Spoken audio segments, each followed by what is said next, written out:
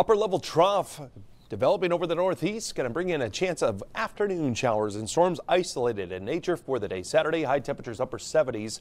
Watching the forecast model unfold, and we'll have additional becoming a little bit more numerous and likely throughout the day Sunday as a wave of low pressure moves in. Along with it, a bit of a frontal boundary, and then ridging takes place behind that. As we go into kind of Monday, Tuesday really time frame. Tuesday we start to warm up. See some of those scattered showers and storms across the area here Sunday and into the day Monday. Some heavy downpours also possible along with that area of low pressure. So 74 in New York City Sunday, 73 Buffalo, 79 in Pittsburgh, but 88 down in Charleston, 70 in Portland. Looking ahead into the day on Monday.